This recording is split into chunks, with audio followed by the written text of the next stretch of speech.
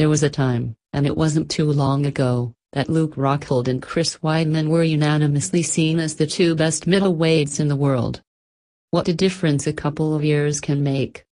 After they first met in December 2015 at UFC 194, where Rockhold stopped Weidman in a memorable war, Weidman went on to lose 2 more fights consecutively for the first time in his career.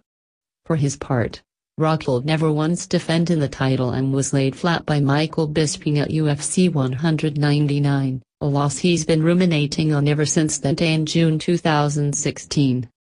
Still, both men are highly skilled and might still be the two best in the business at their weight.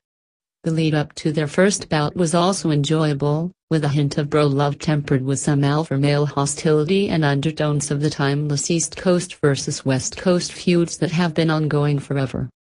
With new champion Georges St. Pierre trying to figure out his next move and interim champion Robert Whittaker looking for an opponent, both Weidman and Rockhold could conceivably be only a win away from a title shot. Both are coming off solid wins, and having them cross paths within another fight or two would leave no doubt as to who the rightful heir to that title shot is. It's perhaps not as hotly anticipated as some of the fights on this list, but it's surely among the most necessary. It's also one of the more likely ones to produce a technical, exciting fight that would please both casual fans and hardcores alike. Another one that the UFC has to get in on for 2018.